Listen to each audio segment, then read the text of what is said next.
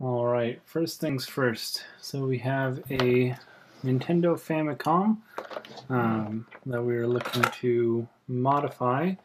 Got this off of the Facebook Marketplace for 20 bucks with a few other things that I'm working on. It didn't have any AV cables or anything plugged into it at the time. It had essentially, somebody had previously attempted to start the AV mod, but were unsuccessful. It was sold to me as not working. I was able to redo the mod and get it all working, but with that I only had the AV cables that you see here, which I had just coming out of the back like a long pigtail, which obviously does not look good. It's not easy for storing, and it makes it hard to make this a display piece. So with that, I bought a TRRS cable and adapter, which we're hoping to wire up into the Famicom. If my measurements are right, this should fit right into the hole that the RF modulator used to come out of, and that'll allow us to just plug this in to get our audio and video out. So with any luck, it should be pretty easy. First things first that we need to do, we need to beep out the TRRS Jack so that we know which pins on the end will be corresponding to what jacks on the other end. So let's get that all set up here.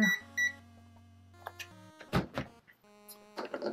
have to do the customary test. So we want to first, let's start off first by just finding the ground. Oh, that was easy. Nope. There we go. So ground is this one on the end here. So we're gonna mark that one with our little Sharpie. We have G for ground, and then really we just need to find the video because the other two will be bridged together because the Famicom does not have stereo out, it just has mono out. So that means that this one will be our video signal, which means the other two will be jumpered together to be our left and right for mono, but might as well get the pseudo 2 channels out of that. So let's go ahead and crack open the Famicom and start getting that taken apart so that we can fix up this mod.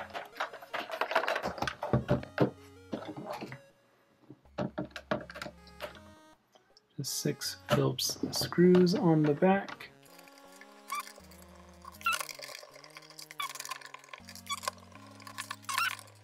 Good news is that these are all the same length and they're all Phillips head. It is before Nintendo started switching everything over to tri-wings and game bits and all that nonsense. So this will make that bit a lot easier. Let's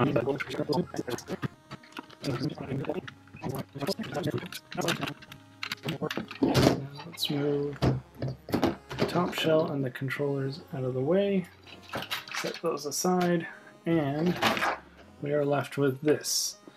So this is the, get the glare out of the way there, the HVC CPU GPM-02. There are a few different revisions of the Famicom board. I didn't find a whole lot of documentation. I'll try to link in the description the documentation that I did find as far as how the different boards are modified and where I found the source for this one specifically. I don't want to do too much to the existing wiring or modification. It all kind of works. So we're more or less just going to leave it as is, even though it is kind of ugly with some bad solder joints and some hot glue and things, but we are going to be picking up essentially from here, and we'll be rerunning the wires through, picking up our sound as well from here and running it through so that we can get that all taken care of. So let's keep on trekking on.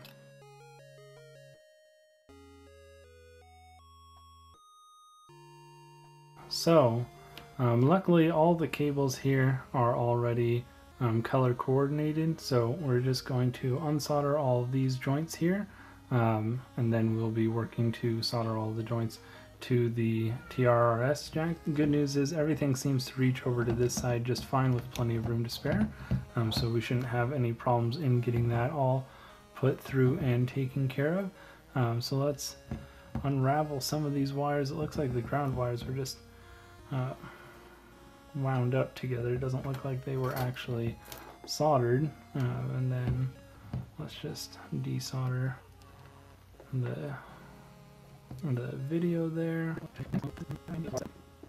So because all of these share a common ground, we can go ahead and see about putting those together and hopefully tinning those up so that they will be nice and simple to wire. With that as well, the red and the white here are both the same, so we really don't need to have separate cables for those. We just might though, just for the ease of use there.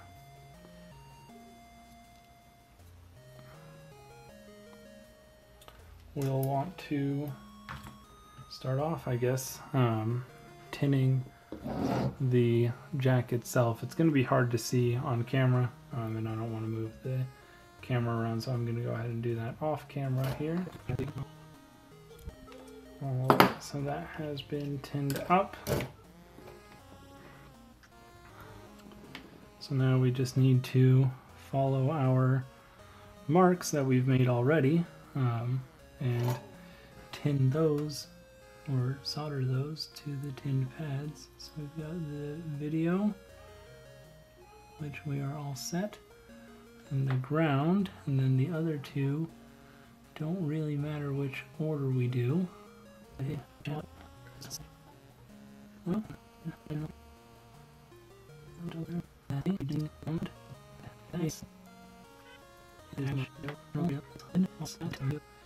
Is connected through. The ground appears to be grounding. Just to test that, we will plug our cable back in here, and then we can beep that out again one last time.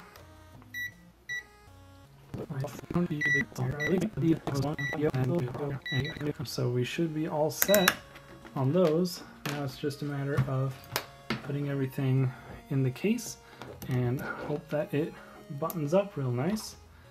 So this will just lay over all of this and tuck through the back here. So let's start off with getting our top case back in frame.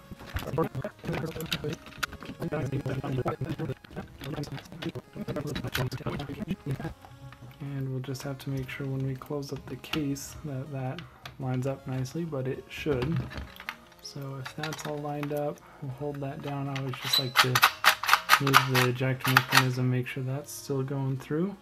And then let's get some of those screws back in place. Double check before we get too far into it, because I hate to have to take it all apart again. So that will end up closing up real nicely with that TRRS jack just hanging out. So let's get the rest of those screws put in and button this baby up.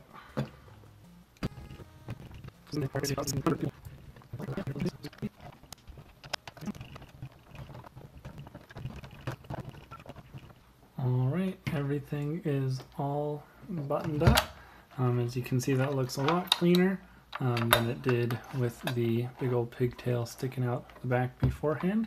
And then let's just grab that cable that we have to make sure it plugs in and out without any problems. Super clean look. I'm glad I didn't have to use any sort of hot glue or anything like that on this. A lot of people, when they do this mod, they end up drilling in it into the body of the Famicom itself, and I really just don't like how that looks. I had the luxury of the previous owner already removing the RF jack. I'm not really certain how I would have done it if I didn't have the RF switch already removed here, because if I could, I would have liked to preserve that. I've seen a few mods where they hang this exact jack essentially out one of the controller ports. I probably would have gone that route, to be honest. It's a pretty clean look overall, and it still maintains the integrity of the original device. So yeah, that is a pretty simple mod, pretty easy to do as far as getting it put through. So hope you enjoyed.